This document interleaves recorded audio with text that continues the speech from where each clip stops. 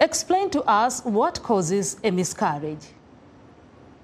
So a miscarriage is the unexpected ending of a pregnancy before it is viable. Viable meaning that it is able to live outside the womb.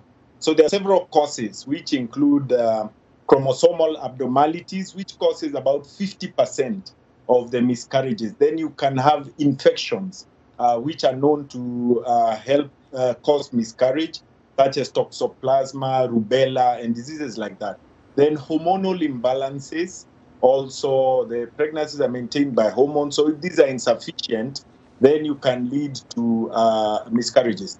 The uterus, if it has some form of abnormalities, then miscarriages can occur. When the pregnancy is slightly bigger, if the cervix, the end of the uterus is weak, what is called an incompetent cervix, then you can get miscarriages. Lifestyle factors such as smoking and alcohol can increase the chances of miscarriages, and disorders of an immune system like lupus.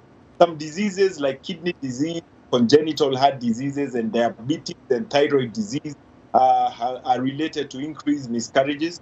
Radiation, and also we have severe malnutrition, and also some medicines such as isoretinoin and thalidomide and drugs like that. Dr. Kigondu, is it possible for a woman have several miscarriages and still have successful live birth? Yes, we have seen several, a lot of the gynecologist call cases which come to us. We have seen several who have had a lot of miscarriages, and we manage to successfully take them to term. So once you identify and solve some of the causes of the miscarriage, then that can help. Other cases you are not able. So there are some medications and vitamins that we give that help these ladies continue to term. Some who have had more than 2 miscarriages and are termed recurrent pregnancy loss, there is some injection, for instance, like heparin that we give to try to assist these cases. So yes, they have been. And what is the difference between a missed and a complete miscarriage?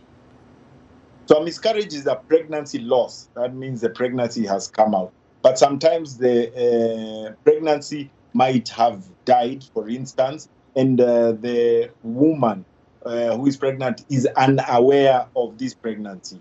So pregnancy loss, that is called a missed miscarriage. Other terminologies used in miscarriage include complete, which means that the pregnancy has been lost and it has come out totally from the uterus. That is a complete miscarriage, meaning that if you do an ultrasound, you will not see any tissue and the bleeding subsides. Very brief, what needs to be done to prevent a miscarriage? So once you have identified a cause of previous miscarriages, then this can be treated. But generally, attending to prenatal cases, prenatal care appointments very well with your doctor is important. Maintaining your weight well, avoiding risk factors such as medicines that can cause miscarriages, drinking alcohol and cigarettes during pregnancy, taking some important prenatal vitamins, and doing regular exercise are some of the measures that can be taken to prevent.